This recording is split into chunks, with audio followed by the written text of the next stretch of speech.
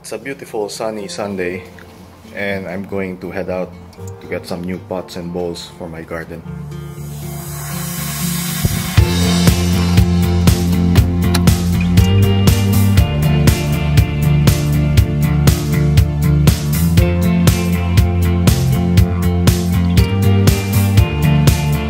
There are several places around my area where they sell some pots and bowls for plants and landscaping. And I figured I should go visit a few of them just so I could have a look at some of the pots and bowls that are available. Because there's nothing like a bit of visual stimulation to get your creativity flowing, you know? So I'm hoping to grab at least a few bowls today, and if not, at least I would have some inspiration, design inspiration, because I would know what types of bowls are out there. Because unfortunately, they don't get to post everything online on the website, so there are some, little gems that you would find in store, in person, and that's what I'm going to do now.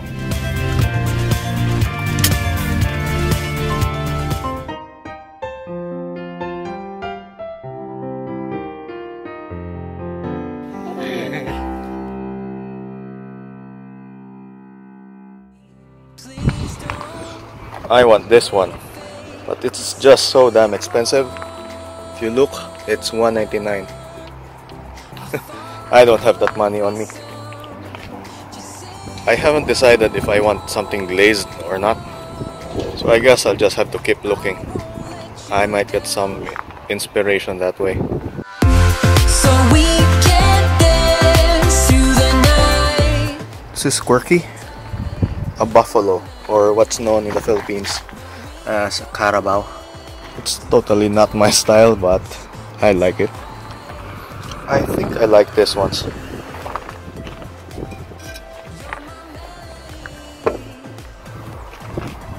Go for 29 each, and they have a decent depth to them. Alright, I'm placing this on my short list. I'm a fan of earth colors, and these ones are also 29. It's an alternative.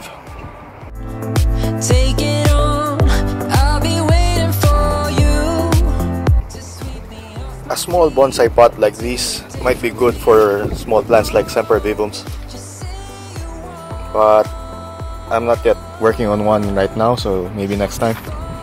At least I know it's there. Yeah, I think I'm going for this one.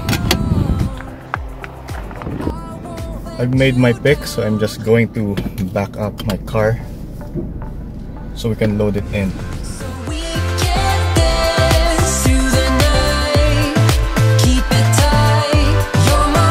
I've got 5 of them. I think this should be enough for now. Despite my hasty driving, they made it back home safe and sound. Some of them have shifted to the side though, but it's okay. I forgot to measure it earlier, but the internal diameter is 25 cm. It's pretty good. And what I like about it is that it's pretty deep, so it's a lot deeper compared to my other bowls. Oh, and one more thing, unlike most of the pots and bowls out there, this one does not taper downwards. So it's more or less a cylinder in shape. This means that there's still a lot of space at the bottom end for the roots to stretch out. So I think this would be perfect for my larger frilly echeverias. The pot is made out of hard clay. This means that it is less likely that this will break. And I think that just like regular terracottas, this might still allow water to seep through the walls. And this is perfect, especially now that we're well on our way towards winter. As you can see from the markings, they sell this one for $29 each, and I asked for a discount since I was getting 5. They put it at $21, and with 5 of these pots, that's about $40 worth of savings. Pretty good deal, man.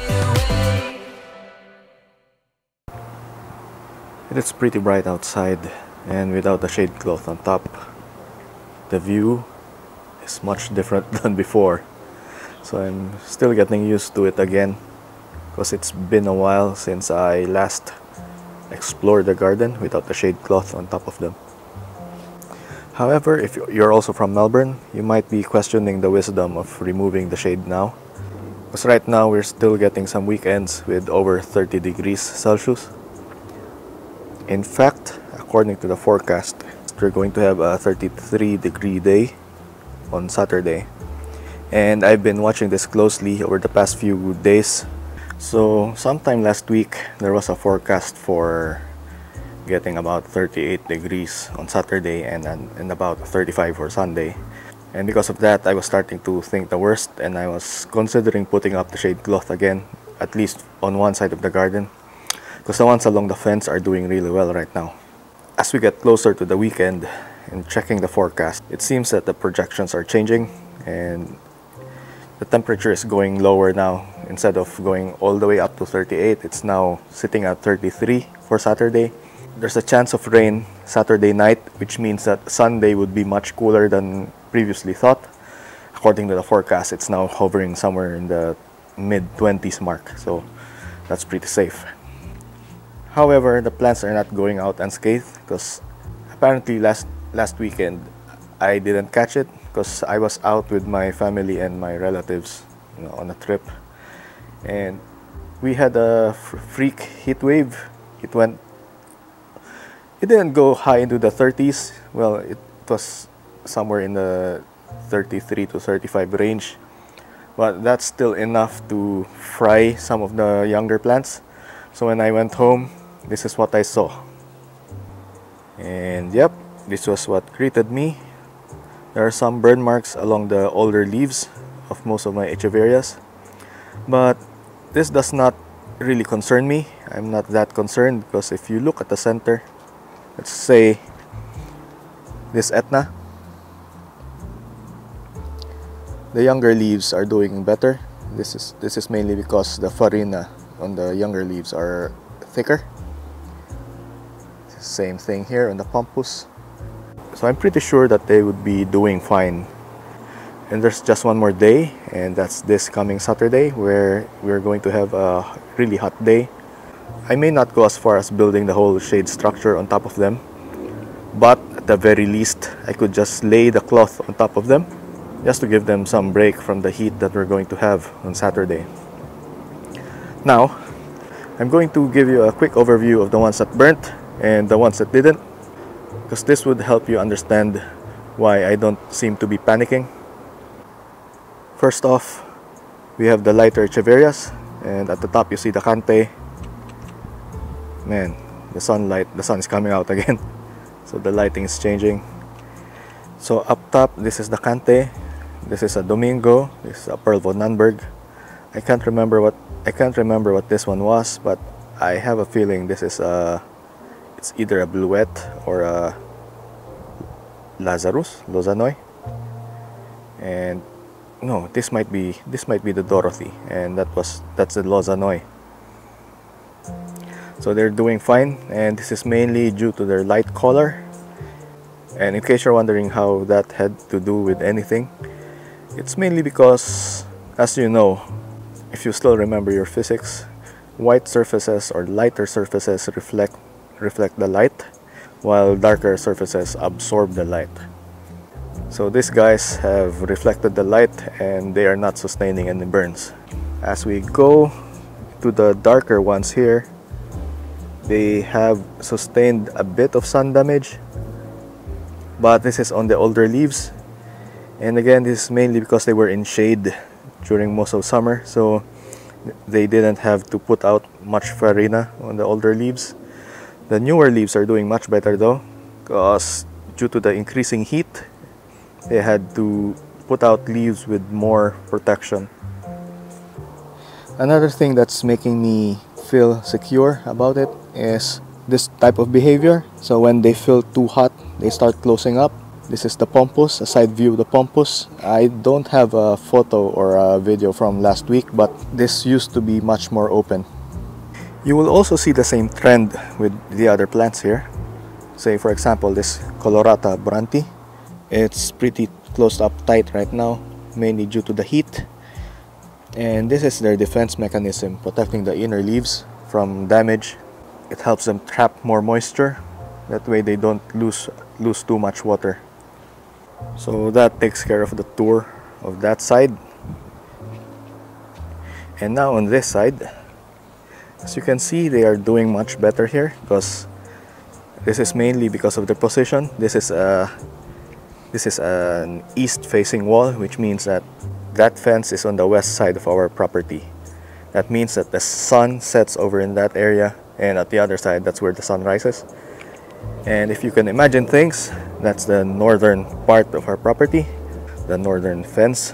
So the sun comes out here, goes up, then sets in the west. And if you can imagine things, in the morning when it's still pretty cold, the sun would be at this position, and in the morning they would be receiving direct sunlight. But in the afternoon, when the sun is more towards in this section, then the sunlight would be in this direction. Our neighbor's house and the fence would be providing shade on these plants, so they won't be suffering as much as this guys. So my decision for removing the shade structure on this side is alright, but I might have been too premature with removing this side. So I'll have to check again by Friday or before the weekend, just to see if I would still need to add a shade cloth on top of them, and whether I have to go as far as creating the structure again, or if I just have to just lay the cloth on top of them. It's one thing just laying the cloth on top of them to protect them against the heat, and we also have the issue of strong winds that we usually get in Melbourne. So if the winds get strong on Friday, depending on the forecast, I might have to peg them down or just build a temporary structure. It usually takes me about 10 to 15 minutes setting things up. So we'll see. Another reason why I feel confident about leaving them out without the shade is because of these ones which I moved out here. As you can see, they have no cover on top of them, and they have been out here for much longer than the other plants.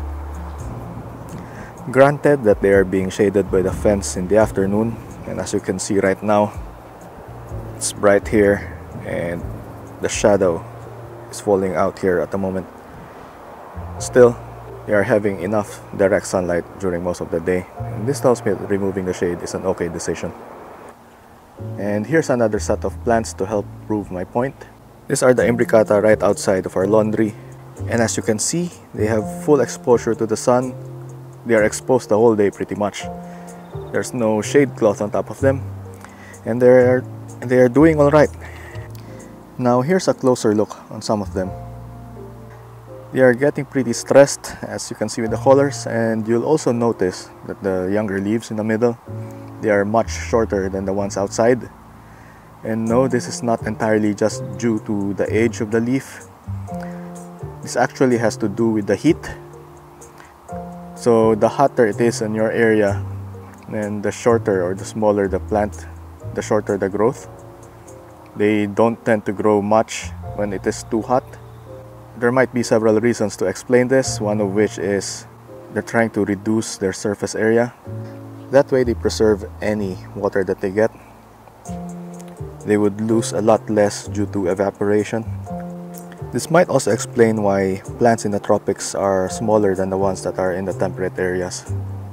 I'm going to do a bit of research myself and see if there are any published articles about this, just to confirm my line of thinking. But I've been noticing this for quite a while now. And now that we're on the subject of imbricata, I'd like to show you some of them. The ones you're seeing right now are the ones that I planted out in the open, and they're looking pretty nice. They're compact and they have grown quite a bit. Some of them have colored really well. These ones have a very lovely shape. You might also remember these ones. I planted this out here recently, and as you can see, they haven't seemed to burn yet, and they're starting to curl upwards as if they're getting ready to protect themselves from the sun. I think it has only been a week since I planted them, so I still have to wait another week and see how they have responded by then. Check out the plants in the alcove. They're looking a lot bigger than the ones that are exposed to the sun outside. So maybe heat does play a part in this. And now you're probably wondering what these bowls were for. In the opening sequence, I went to the shop to get these 5 bowls. And I'm pretty sure you would have guessed that it's going to go into this landscape right here. And right now I'm still looking for more bowls that I would like. These are one of the taller types. These are not actually bowls but more of like cylinders. I'll still be looking for bowls that have a bigger diameter than this and maybe about the same height. It will take quite a while, but I'll get there. The reason why I bring this up is I've got an idea on what to do with some of the space here. So I'm going to set up some of the specimen plants, some of the best and the biggest, and I'm going to showcase them here, give them a prominent spot. Because of that, I've thought of giving it out as a reward on my Patreon. You get to pick one of the plants right here and you're going to be its sponsor. And what that means is that I'm going to give you naming rights. You have complete freedom on what you have to name it, as long as it's wholesome and not inappropriate. Although if you decide to name this one Freely McFreely Face, I would not object to that. That's alright. So what I'm going to do is, let's say you pick this one and name this one as maybe Frank. I'll be putting this inside one of the big bowls, the big pots here. I'll stage an area where it would be very prominent and I'll put a name tag. I'm still thinking of the material that I'll be using. Right now I just have this T-shaped tags. I'll be looking for something more sturdy, more permanent than this, because this one kind of fades depending on the marker that you use.